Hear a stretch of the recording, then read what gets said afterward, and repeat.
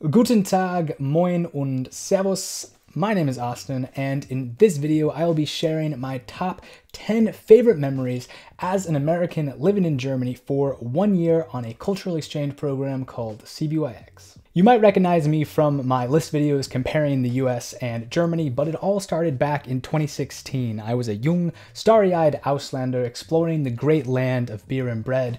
Everything from surviving Karneval and eating Spätzle to attending German high school and accidentally interning with a German engineering firm.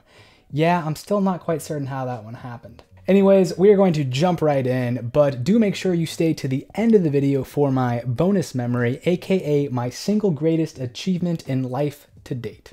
Alright, so first on the list we have Oktoberfest in Munich. So when you ask Americans about Germany, 9 times out of 10, Oktoberfest will enter the conversation. So as a little Austauscher with a flying thing ticket to Oktoberfest land, it was my dream to attend the famous festival in Munich. Luckily, I was living around Nuremberg at the time, so I just split a Bayern ticket with my friend, and we bravely regio-bonned down for a day trip. And it's so funny because I can clearly remember the Bonn doors opening and just being met with just this thick wall of warm beer smell and the sweat of already drunk German men. So anyways, after exploring the grounds a bit, we managed to find some space in a Biergarten outside of one of the tents where I got myself a proper Oktoberfest beer Mass and a pretzel and some cute German girl photobombed my vlog, effectively checking all 3 of my requirements for the day. Alright, so some hot takes from the festival. It was expensive, it was way too crowded, waiting in line for the toilet is the worst, and after dark the vibe changes to something almost post-apocalyptic. However, I think it's a must-have experience. I mean, the design of the grounds and the tents are true technical marvels.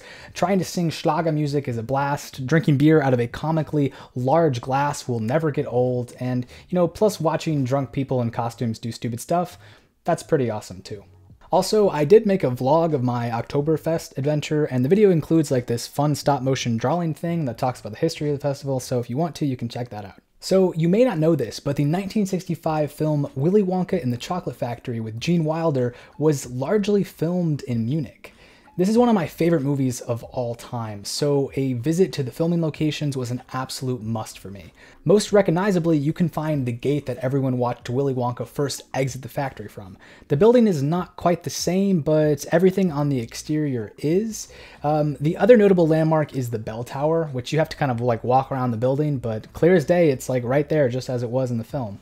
Moving on, we have traditional restaurants. So if it was healthy and affordable to do so, I would eat traditional German food all the time. Whether it's the ambiance of a dimly lit Keller restaurant or the high ceilings and lively atmosphere of the Hofbrauhaus, a German-styled meal is best eaten in, well, German style. So when I think back on my favorite memories of Germany, I often land on the nights going out with my host family to family-owned German restaurants scattered around the area we lived in Bayern. Some of my favorite dishes are the pretty common ones, and please excuse my accent, I have not been speaking German recently. You got Jägerschnitzel, Käsespätzle, Kartoffelsalat, Blaukraut, Sauerbraten, and Kartoffelknödel. Think I got all those right? And beer-wise, I would always try to test different beers, especially the dark ones like Keller beers or Bock beers. But of course, you can never go wrong with a Radler or Hefeweizen. And if you want to know what my very first German beer was, you can check out my video on my top 10 memories from my first 2 months in Germany when I was living in Bonn. So next up is German high school. So I attended German Gymnasium in Herzogenaurach, the birthplace of Puma and Adidas, something I always mention to people to make my life sound just a little bit cooler. So I had already graduated high school, but my program thought it was wise to place participants in a gymnasium just for the experience of learning German and hopefully to make friends. That being said, the school didn't really know what to do with me, so they kind of just sprinkled me in a bunch of random classes with different age groups, which was fun, kind of. I mean, my pal Moritz and I did ball hard on some crossword puzzles in Frau Wagner's 5th year class, but all in all, making friends my own age was a little harder. My strongest memories, to be honest, are more the differences between gymnasium and American high school. I'll go over a few of them now. Number 1, American high school is classes 9 to 12, so 14 to 18-year-olds. So it was a little weird at the gymnasium where the ages of kids running around are as young as like 9 and 10. So number 2, in the gymnasium, if a teacher wouldn't show up, then the class would just like be canceled. In America, this would not happen. You always have a substitute teacher and class is never just canceled. Number 3 is like the German students themselves. They were super organized with their papers, writing on like graph paper with pen cases packed to the brim with like 30 felt-tipped colored high-end markers. There was like whiteout and rulers and fountain pens. And to me, it was all very impressive, but definitely overkill. I mean, when I was in high school, I would stroll into class hoping that my only black pen was still going to work after being washed in my jean pockets the night before. Number 4 is sports class. At the school I was at, they just played like badminton or volleyball every day, and I thought that was interesting. In America, there's more diversity in the day-to-day class, and actually you basically aren't required to even have a physical education class after the 9th grade. And number 5 is that only a few people that I knew who were 18 could drive cars. Honestly, that's a big cultural difference. They are so relaxed in the US with driver certifications. You can get one when you're 16. Actually, starting when you're 15, you can drive with a parent, and then by 16, you have a full license, and it doesn't really cost that much. And I even had a friend do his driver's test and passed in a Tesla with autopilot on. So big difference there. I also made a few videos about my time in gymnasium, including one where my friend Melissa from Zimbabwe and I talk about our experiences. So moving on, we have Christmas in Nuremberg. So winter in Germany is a bit depressing. You wake up in the dark, you come home in the dark, it's cold, it's gray, but hey, December is Weihnachtenzeit, and the land of beer and bread. The holiday season does not disappoint, with beautiful Christmas markets, unique traditions, and of course, Glühwein. I think I got lucky living close to Nuremberg because even though it might not be the largest in Deutschland, the Christkindlesmarkt is certainly the original, with great traditional style and city architecture that just sets an incredible mood and backdrop. Some of my favorite nights in December were just walking around the Christmas market with friends, checking out all the shops, drinking Glühwein out of like the seasonal mug, ordering a hot and ready dry Wegle, which is like a traditional Nuremberg street food. And of course, the night would not be complete without a few bites of traditional Nürnberger Lebkuchen, which is basically a gingerbread wafer that was invented in the city, which is perhaps one of my favorite baked goods of all time. In regards to Christmas itself, one of the biggest cultural differences is opening presents on the night of the 24th compared to in the US, which of course is famous for the Christmas morning on the 25th. So that was a fun, unique experience I had with my host family. Also, we don't really have St. Nicholas coming to collect our lists and fill our shoes with oranges on the 6th of December. And of course, I couldn't talk about Christmas in Germany without talking about the Christmas pickle. Germany, you're weird sometimes, and I love you for it.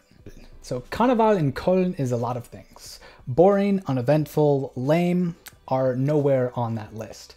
This was probably one of the longest, most crazy, and most fun days I had in Germany.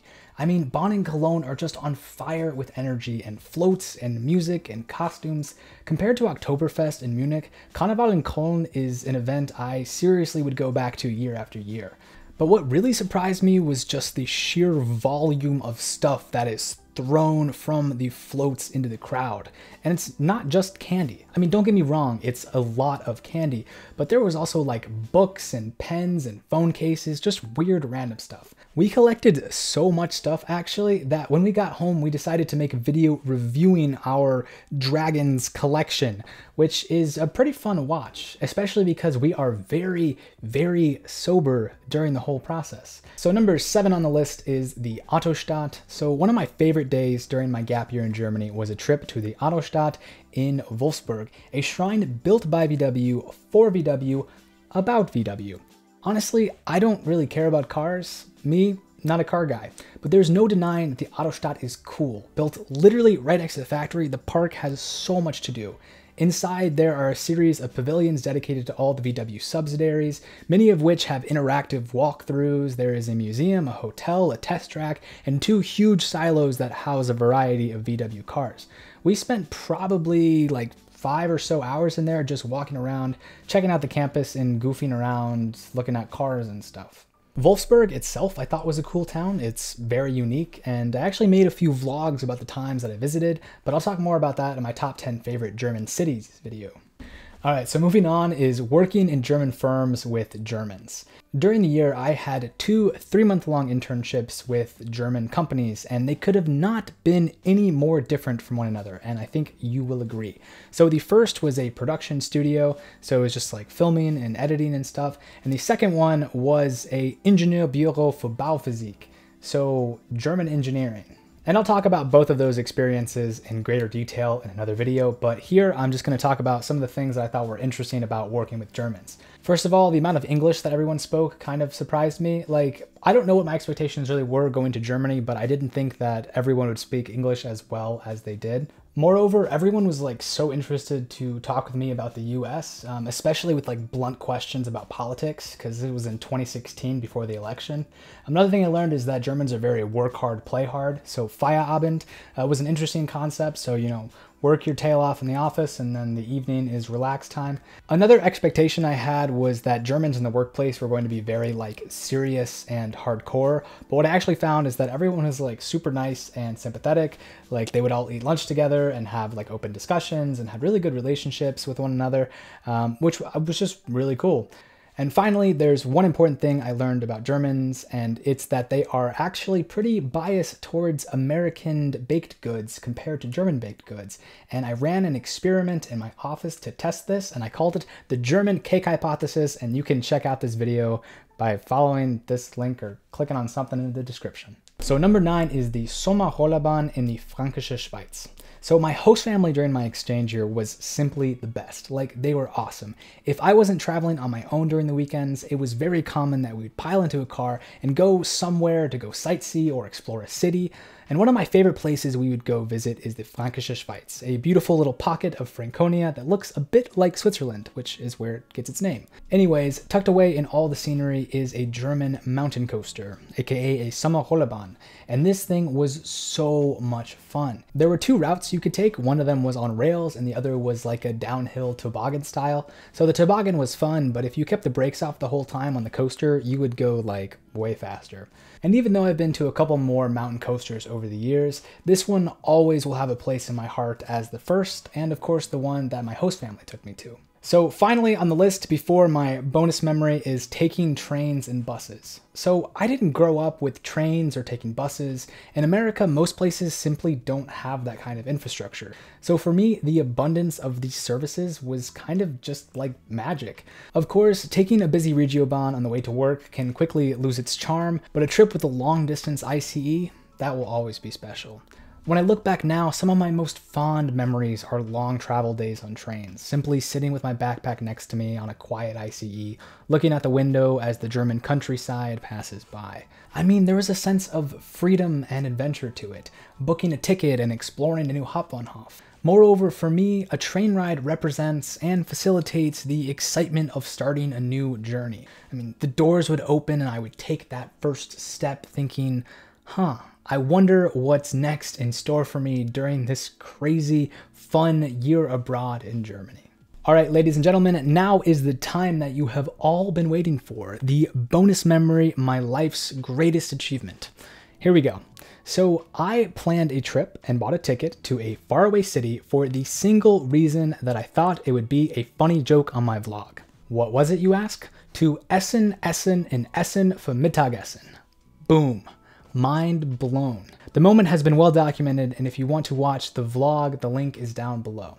Well, folks, that's the end, but before you go, bitte schick mir ein Like and let me know what you thought of my list with a comment, and let me know where in Germany you're from. Also, I've got plenty more Germany content, so if you want to hear me speak German and talk more about Germany land-related stuff, check out my channel or click on this playlist right here, also found at the top of the video's description.